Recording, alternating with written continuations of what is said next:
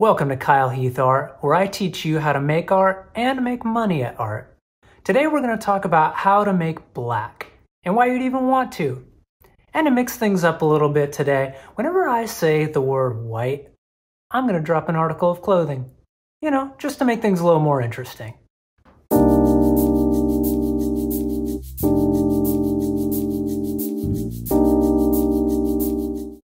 So looking at our palette here, you'll see we've got the colors white. I said it already. All right, well, I stuck to it, so actually, you know what? That's gonna make painting way easier. What was I saying? Oh yeah, so the colors we're going to use are titanium white, naphthol red, ultramarine blue, and Hansa yellow light. And it doesn't really matter what kinds of paint you use. I'm an oil painter, but you can use acrylics. I use naphthol red, but you could use cadmium red. It really doesn't matter. These are just the ones that I use because they're non-toxic pigments. So it may sound crazy to you that we're gonna make black out of red, blue, and yellow. It sounds crazy, but when these three come together, it really does turn into black, like magic. Let's lay these out on the palette and get started.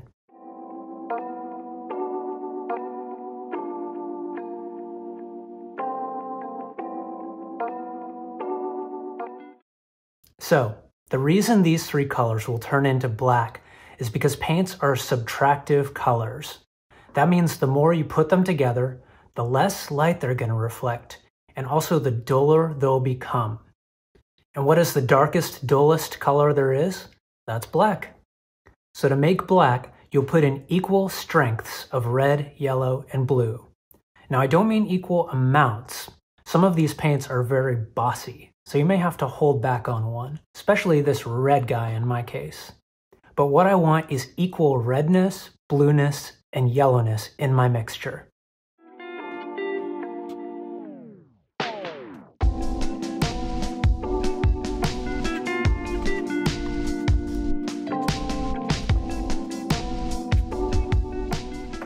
So what you do is you mix these three colors together, and then it's so dark that you need a way to test it.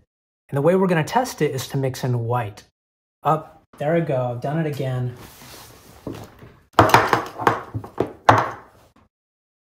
So to test it, we'll take away a little of the black from this mixture and then mix in some of this stuff.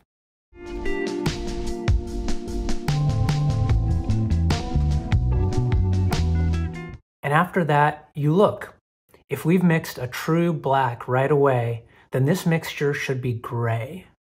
You take a look at the color that did come out, and from that you decide what color you need to mix into it to push it more towards a colorless color. So, is it too purple? Is it too orange? Looking at this, the color looks a bit too purple, so what I need to do to turn it towards gray is mix in a bit of the complementary color, which is yellow. And if you want to know more about this idea of complementary colors and colorless colors, click the link in my bio and join my mailing list for a free video all about this. So we're going to cycle through adding touches of color and then adding in white until the mixture looks gray. There we go, I said white again.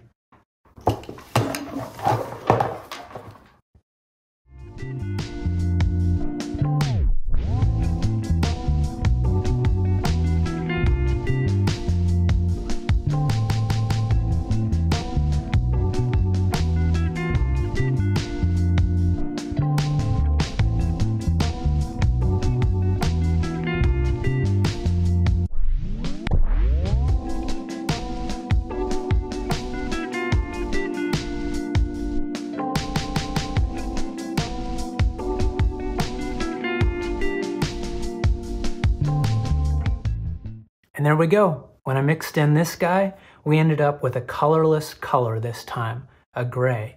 And that means that this dark color is a true black. Now this can take a little bit of trial and error, but nudging your colors around by mixing in primaries is an incredible way to get better at seeing and mixing color. So from this, I'll mix together a 7-point value scale of lights and darks. And while I do that, I'll tell you about why you would want to mix black. So why not just use a tube if you want black? Well, there's a lot of reasons.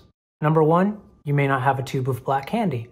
It's good to have enough control and knowledge of your paints to be able to make whatever color you need in a pinch. But more importantly than that, this technique teaches you to be stronger at mixing and seeing color, which is one of the most important skills a painter can have. It helps you to understand where colors come from. Most of us would think when we want to make a color darker, we mix in some black. But that's the last thing you want to do. Black will always pull the color out of your mixture. And I'll tell you more about that in my link in the description as well. When you mix black, as well as all of your dark colors, you can make dark tones that are still colorful and also for sure will look harmonious with the other colors in the painting. So try it out for yourself. Mixing black and then also mixing a value scale of black to white is a great step towards becoming a color master. Oh, I said it again. I'm done. Thanks for watching, everyone. Have a great day and happy painting.